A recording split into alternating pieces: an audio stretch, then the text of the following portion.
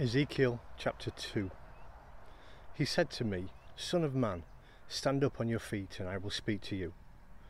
As he spoke, the Spirit came into me and raised me to my feet, and I heard him speaking to me.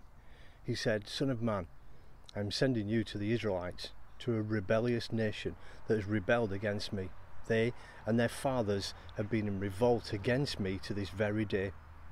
The people to whom I am sending you are obstinate and stubborn. Say to them, this is what the Sovereign Lord says. And whether they listen or fail to listen, for they are rebellious, a rebellious house, they will know that a prophet has been among them.